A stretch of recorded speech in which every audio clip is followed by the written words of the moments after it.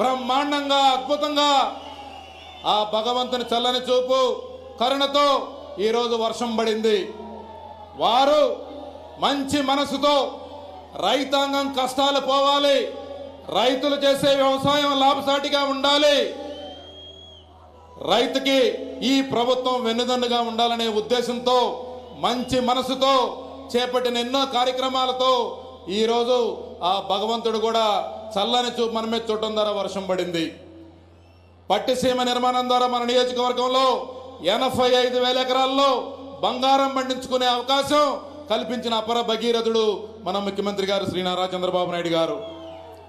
ఈరోజు ప్రకాశం జిల్లాలోనే ఒక పర్చూరులోనే 275 కోట్ల రూపాయలు 70,000 రైతు కుటుంబాలకు రుణమాఫీ జరిగిందంటే మన నాయకుడు రైతాంగానికి ఇచ్చిన మాట కోసం ఆర్థికంగా ఎన్ని ఇబ్బందులున్నా వారు రుణమాఫీని అమలు చేశారు. ఇవన్నీ ఒక ఎత్తు అయితే ఈరోజు పర్చూరు నియోజకవర్గ చరిత్రలో చిరస్థాయిగా నిలిచిపోయే రోజు 150 కిలోమీటర్లు సిమెంట్ రోడ్ని ఈరోజు ముఖ్యమంత్రి గారు ప్రారంభోత్సవం చేశారు.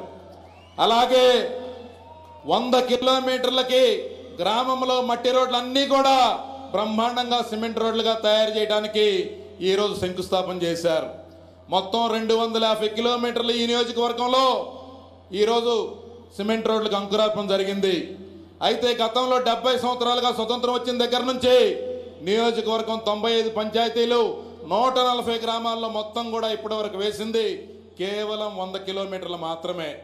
కానీ ఈరోజు ఒక్కరోజే ముఖ్యమంత్రి గారు గ్రామాలని అద్భుతంగా అభివృద్ధి చేయాలి, గ్రామాల్లో ఇన్ఫ్రాస్ట్రక్చర్ డెవలప్ చేయాలి, గ్రామాల్లో ఉండే ప్రజలకి మెరుగైన జీవన ప్రమాణాలు ఉండాలి, వసతులు కల్పించాలనే ఉద్దేశంతో వారు బ్రహ్మాండంగా ఈ యొక్క కార్యక్రమాలు తీసుకోవడం జరిగింది. అలాగే డేగరమూడి గ్రామంలో కూడా పెద్ద ఎత్తున అభివృద్ధి కార్యక్రమాలు ఈరోజు 4 సంవత్సరాలుగా వారు అందించిన సహకారం, వారి ఆశీస్సులతో ఎన్నో సంవత్సరాలుగా ఇక్కడ పేర్కొని ఉన్న సమస్యలకు మనం పరిష్కారాలు కనుగొన్నాం. 40 సంవత్సరాల్లో చేయలేని అభివృద్ధి కేవలం 4 సంవత్సరాల్లో ముఖ్యమంత్రి గారి ఆశీస్సులతో ఇది జరిగింది. ఒక శాసనసభ్యునిగా వారు ముఖ్యమంత్రిగా ఉన్న సమయంలో ఈ నియోజకవర్గం మీ అందరికీ సేవ చేసుకునే అవకాశం రావటం నా పూర్వజన్మ సుకృతంగా భావిస్తా ఉన్నాను. ఒక సాధారణ రైతు బిడ్డకి, ఒక సాధారణ మధ్యతరగతి యువకుడికి వారు పెద్ద మనసుతో కల్పించిన అవకాశం మీ అందరి అండదండలతో ఈరోజు మన నియోజకవర్గాన్ని వారి ఆశీస్సులతో, అలాగే గౌరవ మంత్రివర్యులు శ్రీ నారా లోకేష్ బాబు గారి ఆశీస్సులతో బ్రహ్మాండంగా అభివృద్ధి చేసుకున్నాం. అలాగే ఈరోజు ఒక్కసారి మనం చూసినట్లయితే ఇన్ని సంవత్సరాలు మనం అందరం కూడా ఎన్నో ఇబ్బందులు పడతా ఉన్నాం, అన్నీ కూడా ఒక కొలుక్కొచ్చి ఈరోజు ప్రతి గ్రామం కూడా ఒక ఆదర్శవంతమైన గ్రామంగా తయారయ్యే పరిస్థితి ఉంది.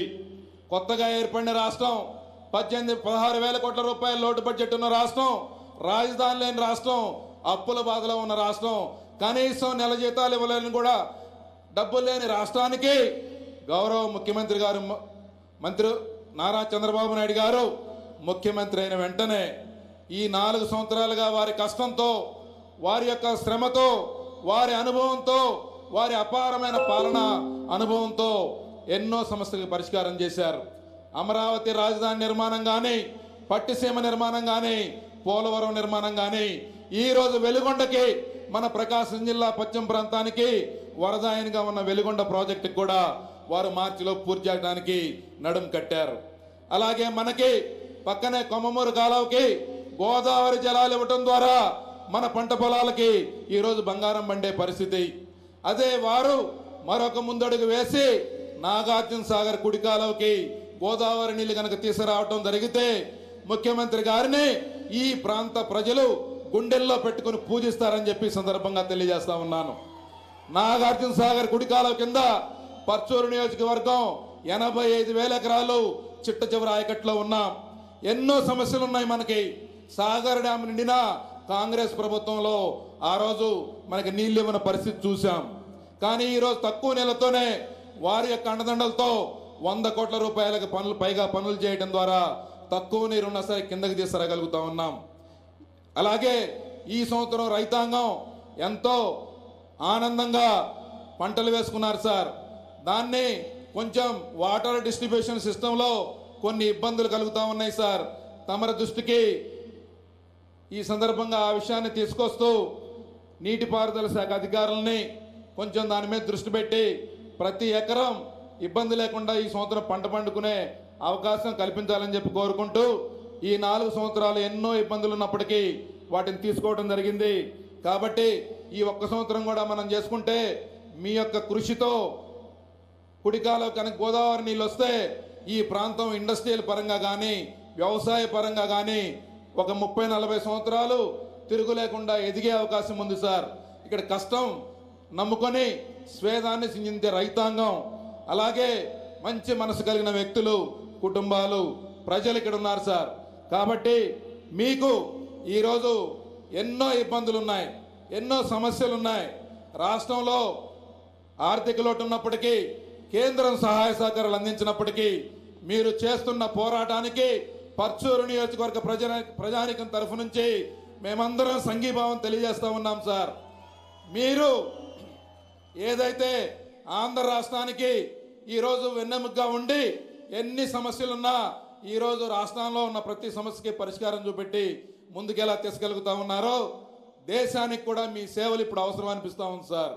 నిన్న మీరు ఢిల్లీ వెళ్ళినప్పుడు అక్కడ చూపెట్టిన స్పందన కానీ అక్కడ ఉన్న పరిస్థితులు కానీ ఈరోజు ప్రజల్లో మీ పట్ల ఒక ఆరాధన భావం పెరుగుతూ ఉంది సార్. ఢిల్లీలో మీరు అన్ని రకాలుగా మన రాష్ట్రానికి రావాల్సిన అన్ని పరిష్కారం చేసేదానికి కృషి చేస్తారని చెప్పి ఆశిస్తూ ఈ యొక్క సందర్భంగా మీ దృష్టిలో కొన్ని సమస్యలు కూడా వివరించడం జరిగింది సార్. మార్టూర్లో గ్రానైట్ పరిశ్రమ చాలా ఎక్కువగా ఉంటుంది సార్. ఇక్కడ అగ్రికల్చర్ తర్వాత ఉపాధి అవకాశాలు లేవు. పక్కనే నాగరాజుపల్లిలో మీరు ఇప్పటికే ఒక ఫుడ్ పార్క్ని ఇస్తామని చెప్పారు. దానికి సంబంధించి కూడా చాలా వరకు ప్రాసెస్ జరుగుతూ ఉంది సార్.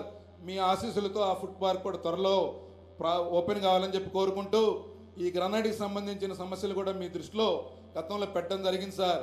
వాటన్నిటిని కూడా పరిష్కారం చేసి ఇక్కడ వేలాది మంది ఆ పరిశ్రమ మీద ఆధారపడుతూ ఉన్నారు, వాళ్ళని కూడా ఆదుకోవాలి, రైతాంగాన్ని ఆదుకోవాలి. మీరు ఇప్పటికే కొన్ని ఎత్తిపోతల పథకాలు కూడా మీ దృష్టిలో పెట్టడం జరిగింది సార్. ఇంకా మాకు పెద్ద పెద్ద ప్రాజెక్టులు అవసరం లేకపోయినా గ్రామాల్లో చిన్న చిన్న సమస్యలు ఎన్నో ఉన్నాయి సార్. వాటన్నిటికీ మీరు పరిష్కారం చేసి మా గ్రామాలన్నీ కూడా ఆదర్శవంతమైన గ్రామాలుగా చేస్తారని చెప్పి ఆశిస్తూ మరొకసారి మీ అందరికీ కూడా మనస్ఫూర్తిగా ధన్యవాదాలు, కృతజ్ఞతలు తెలియజేసుకుంటూ ఈ అవకాశం కల్పించినందుకు, అలాగే ఈరోజు పర్చూరు నియోజకవర్గానికి మీరు ఇన్ని అభివృద్ధి కార్యక్రమాలు చేయడం కోసం ఎంతో పని ఒత్తిడి ఉన్నప్పటికీ మీరు ఢిల్లీ నుంచి నేను వచ్చేటప్పటికే దాదాపు 2 గంటలైంది. అయినా ఉదయాన్నే బయలుదేరి వెలుగొండ చూసుకొని ఇక్కడికి వచ్చారు. ఈ ప్రాంత ప్రజల పట్ల, ప్రకాశం జిల్లా ప్రజానికం పట్ల మీకున్న ప్రేమ ఆప్యాయతలకి మరొకసారి శిరస్సు వంచి పాదాభివందనం చేసుకుంటూ జై హింద్, జై తెలుగుదేశం, జోహార్ ఎన్టీఆర్. వర్ధిల్లాలి నారా చంద్రబాబు నాయుడు గారి నాయకత్వం, వర్ధిల్లాలి నారా చంద్రబాబు నాయుడు గారి నాయకత్వం, వర్ధిల్లాలి నారా చంద్రబాబు నాయుడు నాయకత్వం.